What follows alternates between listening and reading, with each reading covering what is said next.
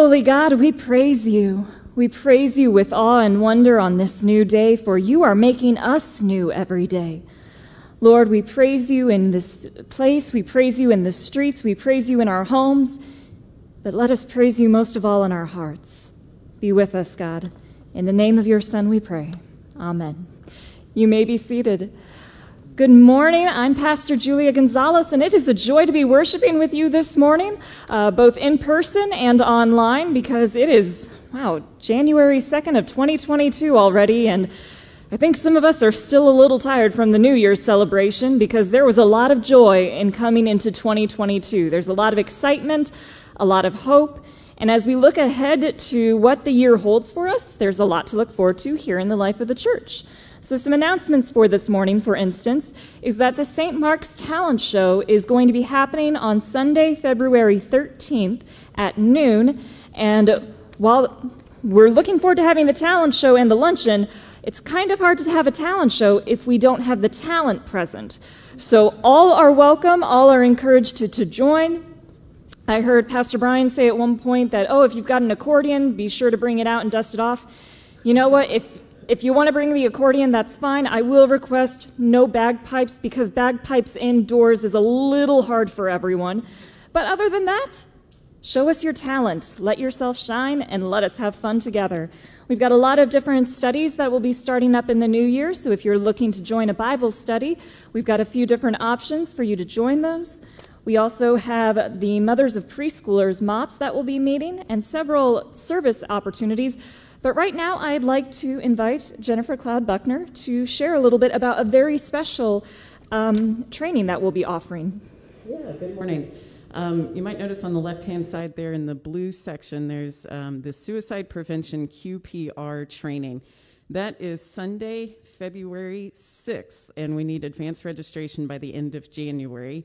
And I would invite, if you have a loved one who, or a friend or a colleague, anyone who seems depressed or hopeless or kind of overwhelmed and you're not really sure how to respond to that, this is the training that gives you the tools to know what to say in those situations and some resources to call on. And we are very privileged to have a trained counselor who is going to be presenting that workshop for us. So I would invite you all. It's for adults of all ages and for kids in grades 9 through 12 with an accompanying parent. So you can register at stmarkscarmel.org/signups or stmarkscarmel.org/QPR, and there's a couple other places on the website you can click to find it. When we're looking so much towards hope, it's good to remember that we can also find tools to help us be a source of hope for others. If you have questions or concerns, want more information, it's okay to ask. We'll find a way to figure it out together. I'd like to remind you now to please check in online or to fill in the blue book so that it may be in your pews. You can check in online at stmarkscarmel.org/attend, letting us know that you're here, but also letting us know if you have a prayer request, whether for yourself, your family, another loved one. How can we be praying for you this week? We are also continuing to seek ways that we can grow in the community, ways that we can serve as a church. We will be, if you feel so called, you can give in the baskets at the back of the sanctuary at the end of the service or by going to stmarkscarmel.org/give to give online. This month, as we start a new year, we're going to be looking to support Mission Guatemala this month, which is a United Methodist-related organization with a mission to help meet the basic needs and improve the quality of life of underserved Guatemalan people. And it's actually very exciting that this year, Mission Guatemala is celebrating their 10th anniversary. And one of the founding members of Mission Guatemala is Tom Heaton, who has attended this worship service before. And I learned from Pastor Brian that he's actually on his way to Guatemala right now, today. He's taken a slightly different perspective with that work, but he is continuing to serve in wonderful ways. So if there are ways that you want to serve, the ways that you are feeling called to mission work, there are ways that you can be a part of that. We're always looking to start new missions. We're looking to continue to serve in our community, not just globally, but also locally, nationally. We are here. We are called to be the church, and we can only be the church, be the hands and feet of God when we do so together. These are our announcements for this morning, and now I'd like to ask you to take this time to get up, to stand up, to wave at the people around you, to offer a word of peace and welcome to others. If you see someone you don't recognize, make sure to say hello. If you see someone you do know, definitely be sure to say hello. It is good to be with you this morning.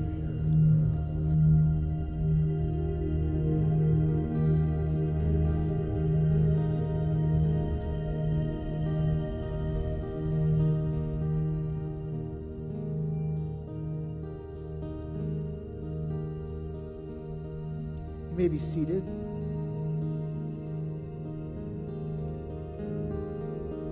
It's here as we look to new beginnings.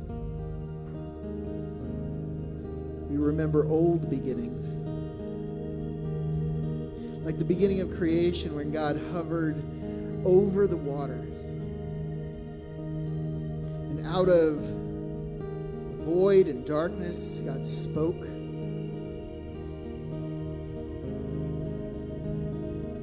Life was born. God can still bring new life. If you are facing questions, if you are looking for hope in the new year, remember that the great God who spoke life into existence is still God and can bring new life, new existence, and new hope, and new purpose. So let us sing this chorus together. It goes like this. Your mercies are new. Your mercies are new. New every morning. Your mercies are new. Your mercies are new. Your mercies are new. Every morning. Sing it again. Your mercies are new. Your mercies are new. New every morning.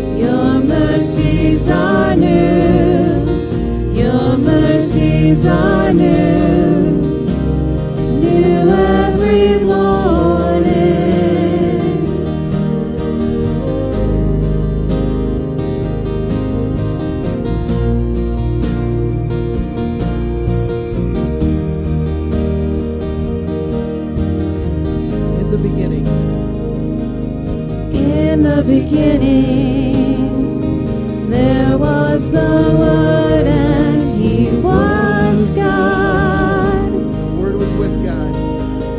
And the Word was with God. And He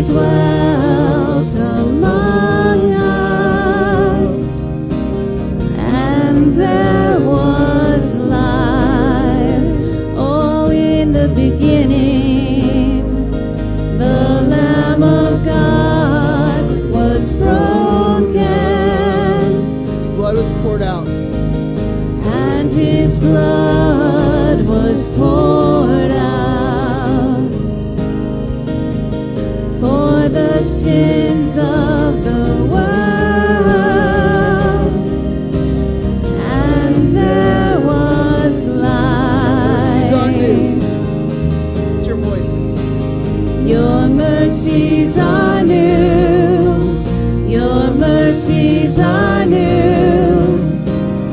New every morning. Your mercies are new. Your mercies are new. New every morning. Would you stand and sing with us? Your mercies are new. Oh, your mercies are new. New every morning. Your mercies are new. Your mercies are new. New every morning.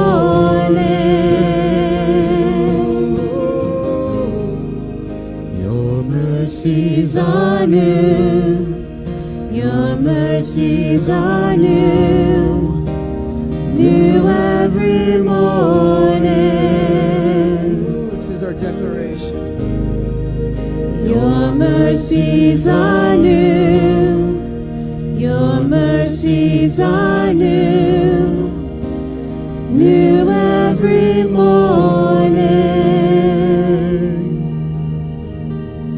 God, your mercies are new. With each rise of the sun, your grace falls upon us once again and covers us. God, we pray in this new year that you would give us the grace to keep our eyes fixed on you, that you would remain our vision through every moment, through every trial, through every joy, through every hill and every valley.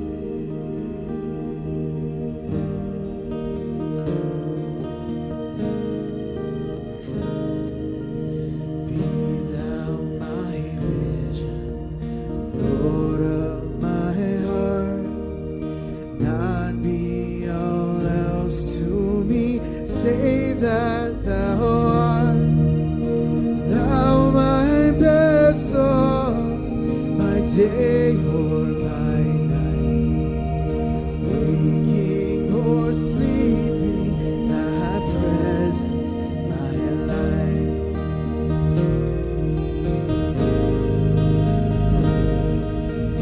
Riches I heed not, nor men's empty praise. Thou mine inheritance, thou and always.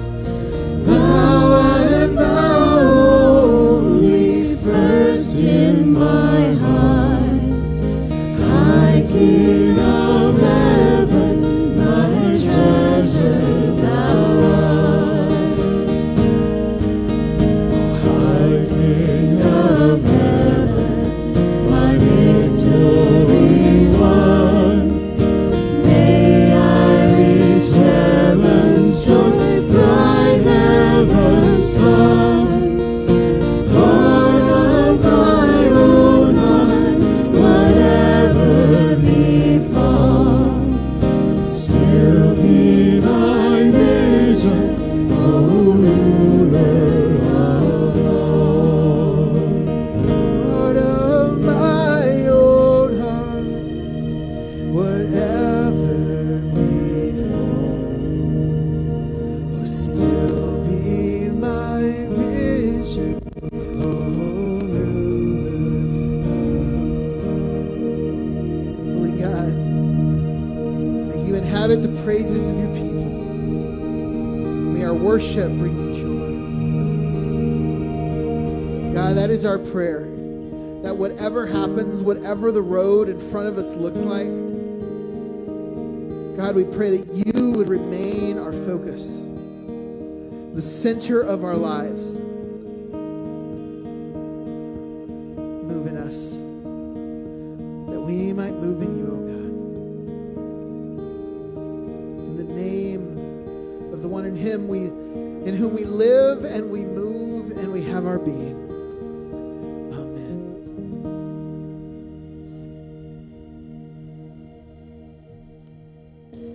You may be seated.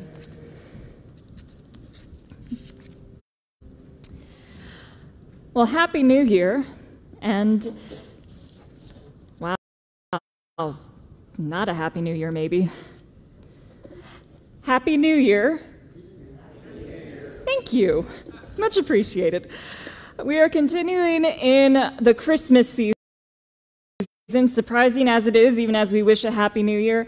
But we are also just a few days away from Epiphany, the day that in our tradition as Christians that we celebrate the arrival of the Magi and the presentation of their gifts to Jesus.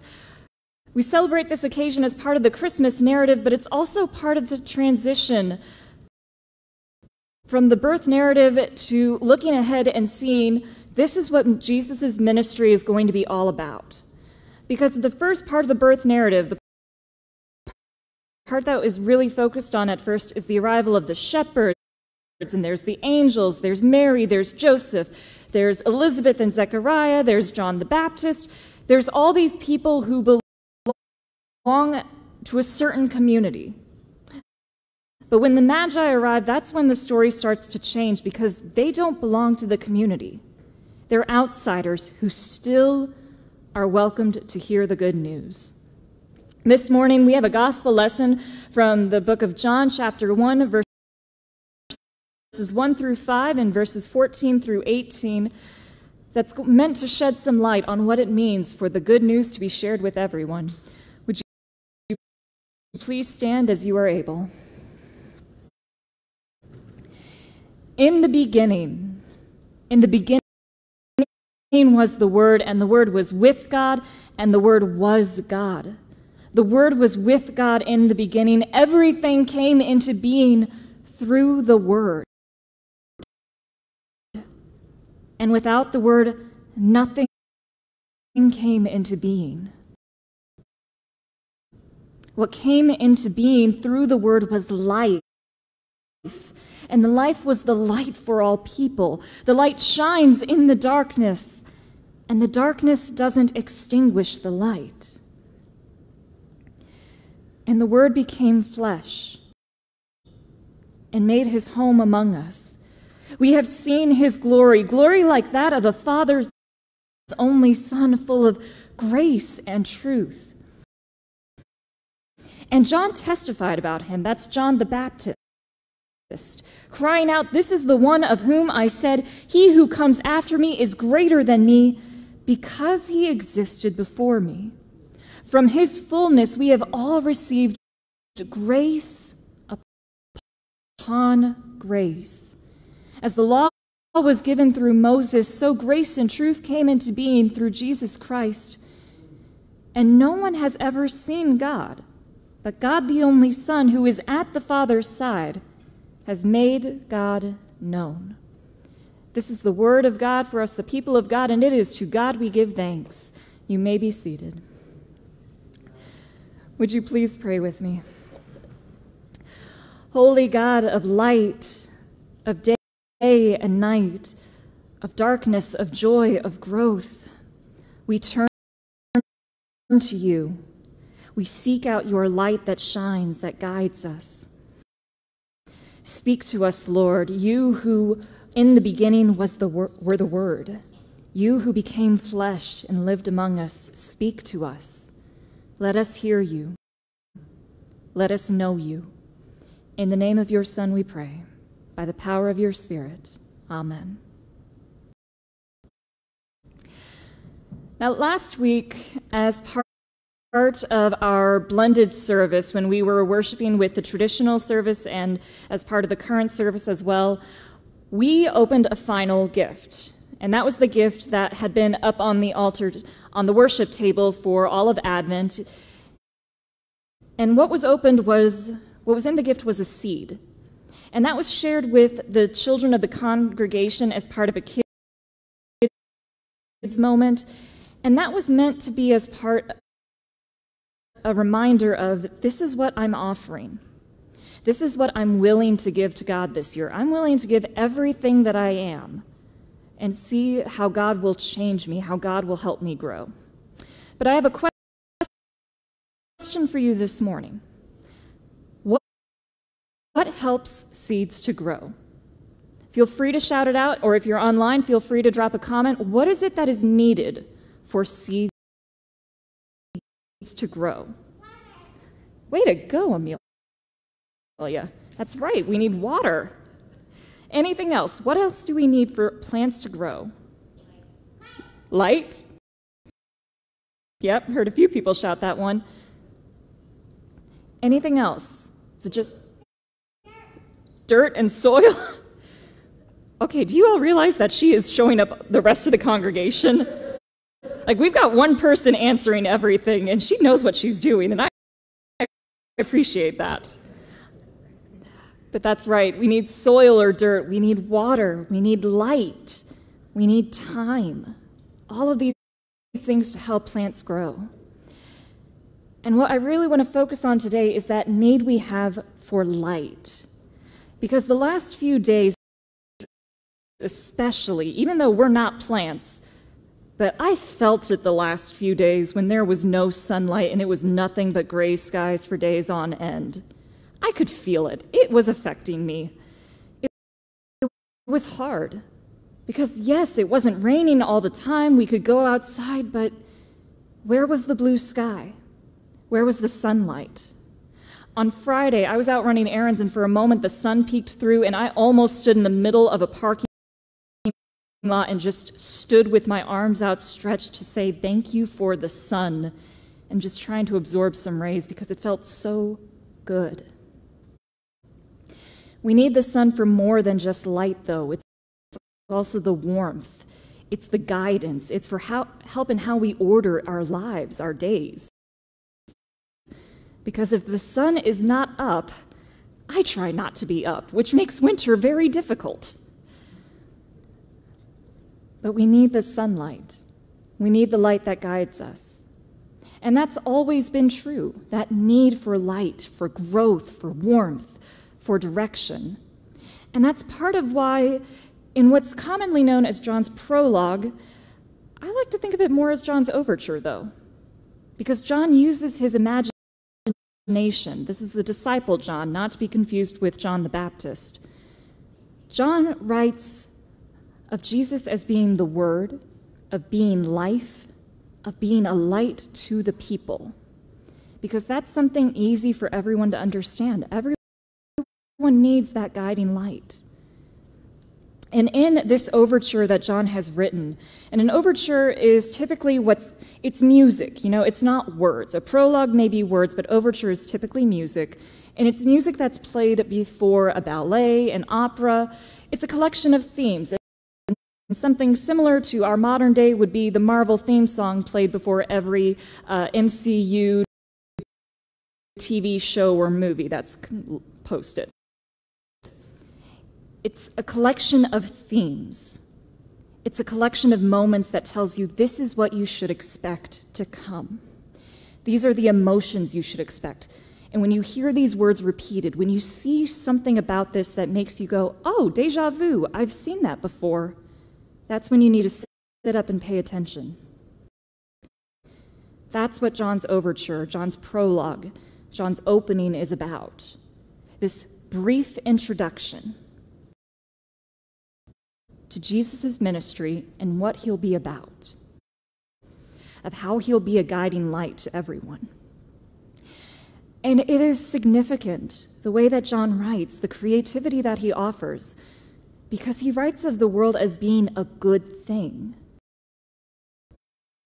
And that's significant, because there's a lot of scripture that says, we are to be apart from the world. If we're true Christians, we need to be apart and away from the world. We must not be overcome by the world. But John's opening by reminding us that everything that God has created is good. And part of what God has created is the world. There is still goodness to be found among us. There is still hope and light and joy, things that fill us with peace and love. Some of you may be sitting right now next to people who give you love and fill your lives with joy. There is still goodness to be found. And John wants people to remember that. John wants them to hold on to that hope, because it's not always going to be an easy journey. There are other parts of the overture that speak of how the world will turn away from the light, that there will be times where the world turns away from Jesus and doubts, is this truly the light? Is this truly the one that we should follow? But just because we turn away from the light, does that mean it suddenly goes off? If we turn our backs to the sun, or if as the world spins and we slowly move further away from the sun at nighttime, does that mean the sun has gone anywhere? No. It's still there. It's still shining. It's still present. It's just a matter of, will we choose to grow towards it? Will we choose to move towards the light? And it's also a question of, what does it mean to grow towards the light? What does it mean to accept the light of Christ into our lives? As I've mentioned a few times, there's the theme of change. When we accept Jesus into our lives, there's typically this assumption that our lives are going to be changed. When you plant a seed in the ground and water it and put sunlight and time into it, that seed changes. Even the sapling changes, or the sprout. It grows into something new. And that doesn't mean there was anything wrong with what it was before. It was exactly as it was meant to be in that moment. But there's still room for change. There's still room for our own personal growth. And what our growth looks like depends on who we are. It depends on how we're choosing to grow. And it also depends on how much access are we giving ourselves? How are we giving ourselves access to the light? Because something I've noticed with having a couple of houseplants that I put in the windowsill at home, I have to turn them around sometimes. Has anyone else with houseplants or with any kind of gardening experience ever experienced this, where sometimes you need to move the pot around? I'm seeing a few head nods, a couple of raised arms. You have to do that because from where the light is, that's the way the plant will stretch. That's the way the plant will grow.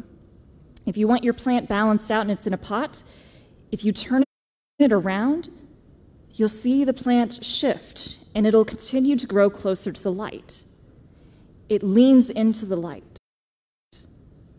So the way that we grow and change depends, how much access are we giving ourselves to the light? How open are we to God's light in our lives? How open are we to changing? How open are we to prayer, to singing, to regular worship, to ministry and to mission? How open are we to loving one another? And that's that last one, that openness to loving to one another and to sharing the light. That's an important one, and that's one where we're going to move away from this imagery of plants and growth, because one of the issues with thick forests is that you can tell there's been an old forest when the trees are giant and they've spread their branches wide and there's barely anything growing beneath them, because the young plants aren't able to get enough sunlight, so there's no room for them to grow. On New Year's Eve, part of my tradition is I like to watch a movie. It's something relaxing. It's something that if I fall asleep before the ball drop, there's no harm done. And this year, I chose to watch Disney's 60th animated special feature, or full-length feature, Encanto, which tells the story of a family living in Colombia, and there's magic, there's music, there's fun, and without spoiling anything, there's this focus on a miracle, on this miracle that has blessed the family with these amazing abilities, with this home, with this sense of belonging. And the main protagonist, this isn't a spoiler because it was part of the commercials, the protagonist didn't get a part of the gift. The miracle didn't work for her. And that puts her at somewhat odds with her family. But then there comes a point in the movie, this big moment, where her younger cousin, the next one who gets to step up and try to accept the light, it's his turn. It's his big moment. And what really stood out to me is that this boy, this child as part of the movie, who loves his older cousin, who is close with her, who enjoys being with her, and who is about to have his own special moment, says, I wish that the light would shine on you too. I wish that you could feel the light. I wish for you to be a part of this gift, a part of this miracle. And he does more than just say, I want you to be a part of this. He also reaches out his hand to her. When she's been neglected, when she's told she's not really part of the family, that she's part of the family, but she's not fully there. And we've all felt that sometimes, maybe not with our own families, but certainly at different times where we're here physically, but we're not sure how much we really belong. She was in that moment of, I'm here, and I don't belong, but then someone reached out to her and said, yes, you do belong. Come and stand by me and share in the light. That's the image that I want you to hold on to as we go forth in worship, as we enter this new year, as we go into the week ahead. Yes, reach to the light, seek to grow and change. But none of us were called to keep the light of Jesus to ourselves. We were called to share it with others, to reach out our hands and say, come with me, travel with me, journey with me, grow with me. You belong as well. That's why the Magi were so important to the story, why we remember them every year at Epiphany, and why we celebrate their story so well. Because they are a part of us. They are a sign that the Gentiles, the non-Jewish people, would also be welcomed into the good news, that there was a place for them, that this good news that came to the world truly was for the world. It wasn't just a few good words spoken to an individual or to a certain family. It wasn't just a spotlight shown on one star, on one main character, but rather it was an entire sunrise, encompassing the world and welcoming all of us to come and be a part of the mystery, be a part of the wonder and the magic, be a part of the growth, because it is all of us together that make the world. It is all of us together that are the beloved of Christ. Would you please pray with me? Holy God, we recognize that we are all individual. We all have our own growth, our own things that we wish to change in ourselves. But Lord, even as we seek to grow and change, help us to reach out to others, just as you reached out to us so long ago. Open our hands that we may receive your joy, and open our hands that we may extend them to others, that we may hold on and pull more and more into the light, so that we may all find the way together. In the name of your Son we pray. Amen. At this time in service, we're going to be moving to a time of communion. And when you entered, you should have been given one of our individual communion packs. And if you're watching at home, you are invited now to go and get the elements that may represent the bread and the juice. If you are here in the sanctuary and have not yet received those elements, please raise your hand. One of the ushers will come and bring them to you. And we're going to have some music playing during this time, some time to contemplate and remember, because part of the mystery of communion is recognizing how God is present in the moment, of how Jesus is with us, because we celebrate communion because Jesus came to be with us, because Jesus came to earth as a child, grew up, and gathered his people together, gathered his disciples together around a table and said, "Take," and he gave thanks to God and broke the bread and said, "Take and eat. This is my body, which is broken for you." And he took the cup and said, "Thank you, God, for this cup. Thank you for this offering." And then he offered it to his disciples, saying, "Take and drink. Do this in remembrance of me. Do this because I have redeemed you, because I have redeemed not just you, but the entire world." And we celebrate communion. We celebrate Christ's coming because we also remember that this is a promise, that we are a part of the community, that we are part of the body of Christ, and that we believe that Christ has come and that Christ will come again. And it's this hope that is our guiding light. So to you, Lord, we give thanks for the mysteries of faith, for the mysteries of salvation, but for the certainty that all are welcome, that we do not need to be United Methodists, we don't even need to be Christians to take part. We just need to be willing to accept your grace. We just need to be willing to be open to your love. So I invite you now, if you have not already, to take your bread. Take, and we give thanks to God for all that God has done for us, for all that God will continue to do through us. Take and eat, for this is the body of Christ which is broken for you. And then take the cup. And we give thanks to God. We give thanks to God for redemption, for forgiveness, for a light that shines and guides us all.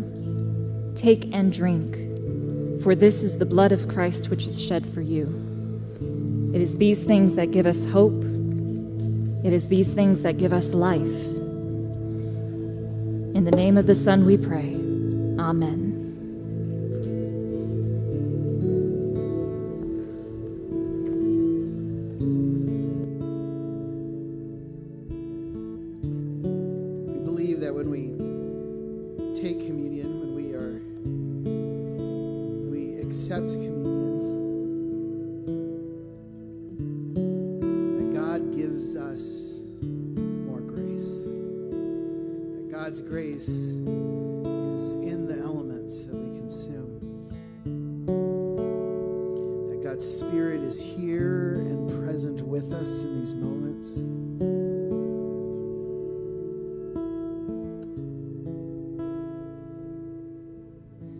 Throughout the history of the church, we claim what we call the holy mystery of Jesus Christ.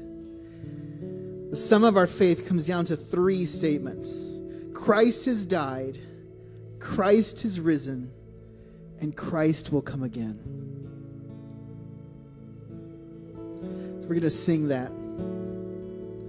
It goes like this. Christ has died and Christ is risen. Christ will come again. I invite you to stand as we sing this together. Christ has died and Christ is risen. Christ will come again. Christ has died. Christ has died and Christ is risen. Christ will come again. Sing that one more time. Christ has died and Christ is risen. Christ will come again.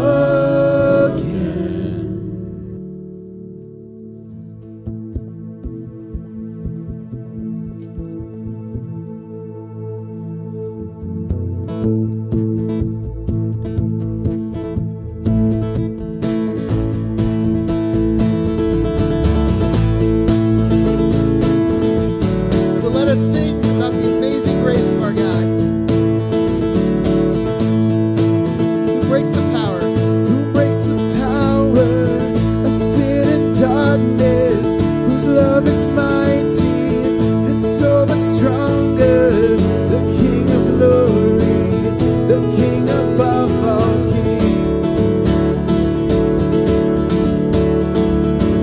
Who shakes the whole earth with holy thunder and leaves us breathless, naked all in wonder. The King of glory, the King above all kings. So we sing, go tell it on the mountain. Go tell it on the mountain, over the hills and everywhere. Go tell it on the mountain that Jesus Christ is born.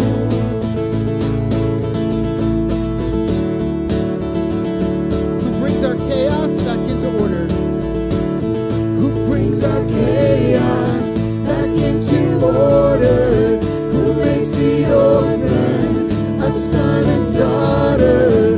The King of glory, the King of glory, who rules the nations with truth and justice, shines like the sun in all of his brilliance. The King of glory, the King above all kings. Yeah. Go tell it on the mountain, over the hills and everywhere. Go tell it on the mountain that Jesus Christ is born. Go tell it, go tell it, go tell it, go tell it, go tell it, go tell it, go tell it, go tell it. Go tell it on the mountain, over the hills and everywhere. Go tell it on the mountain that Jesus Christ is born.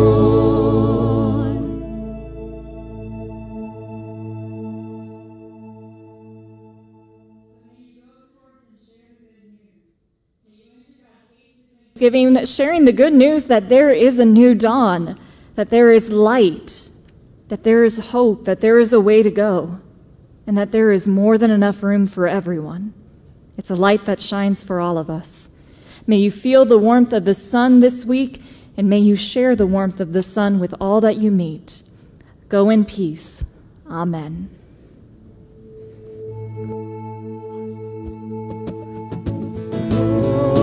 Tell it on the mountain, over the hills and everywhere. Go tell it on the mountain that Jesus Christ is born. Go tell it on the mountain, over the hills and